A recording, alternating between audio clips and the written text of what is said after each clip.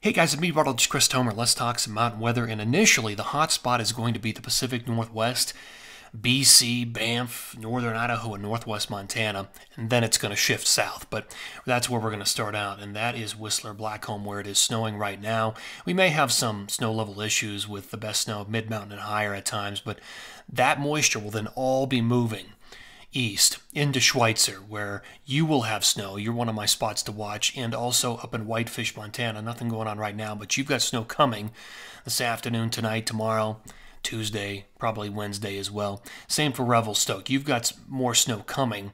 It's just a matter of waiting it out, and it'll be coming in. Let me show you the pattern on infrared satellite. So here's your storm track basically doing this right now, up and around. So it's guiding all of the moisture in this sort of fashion up into BC, and then eventually, as this storm track continues to shift south, it will drag that moisture plume south. So between now and the 3rd, the place to be, Pacific Northwest, BC, northern Idaho, northwest Montana. After the 3rd, the storm track shifts even further to the south, and that will drag the moisture down through the rest of Idaho, Wyoming, Utah, Colorado, California, and New Mexico. Let me show you how this looks on the GFS model here, its interpretation.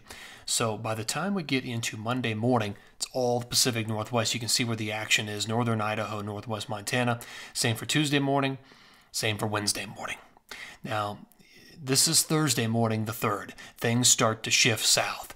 Look at that, California now gets some moisture. And then by the morning of the 4th, it's moving into the rest of Idaho, the Tetons, Big Sky, Utah, Colorado into the 5th. This is Saturday, the morning of the 5th. Snow sliding through Utah, Wyoming, Colorado, New Mexico, and then out. There's another little storm behind it for the 5th into the 6th. You can see that. That's Colorado, Utah, New Mexico, Wyoming. That moves out. Here's the morning of the 7th. Another little storm diving down through California. That rounds the horn.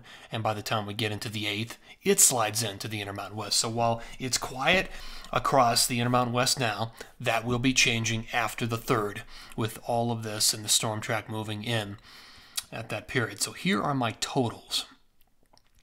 All of today through the 3rd, you can clearly see where the best snow is. It's all in the Pacific Northwest, BC, Banff, into northern Idaho, northwest Montana. Those are the places to be through the 3rd.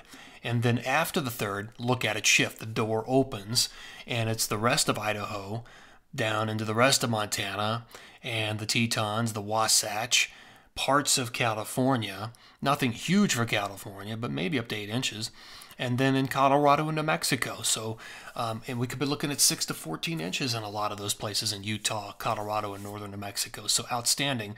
Once we get past the 3rd, the pattern will start to shift. Here's my snow plume for Schweitzer. I like Schweitzer.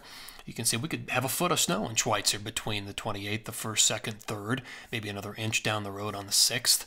Again, we may have some rain, snow, or high snow level issues at times, so mid-mountain and higher will have the biggest totals and the best consistency of snow.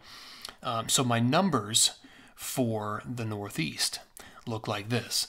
The problem here is you're going to have 2 or 3 clippers, but only light, minor accumulations of snow through the 6th. There might be a larger storm for next weekend, but it looks warm at that point. So I wouldn't put any money on that storm just yet. But through the 6th, the amounts are not huge at this point. So again, let me take you back. The initial phase of this through the 3rd favors the Pacific Northwest. And Baker, Stevens, Whistler, Rainier, on a side note, I'm forecasting about 5 feet of snow for Rainier, above Muir. So it's going to be some big snow on Rainier. And then you've got some really nice totals. Go Ski, Red Mountain, Fernie, Revelstoke, Sunshine, Marmot Basin, Schweitzer, and Whitefish. Those are all the places to hit through the 3rd. And then after that, like I was saying, the emphasis will shift as the door opens for the rest of the West. I'd watch the Wasatch. I'd watch Colorado, especially across the western slope and southern mountains of Colorado. I think a lot of those areas, because of where the trailing lows are coming from, it could favor the western and southwest parts of Colorado down the road, even beyond the 6th. So those are the places I would keep an eye on for sure. And then again, in the Northeast, there's just nothing big, unfortunately, down the road. So there you go. That's my forecast, and that'll take us all the way out through the 6th. Always appreciate you guys tuning in here. Find some good powder, and have a good rest of the weekend. Take care.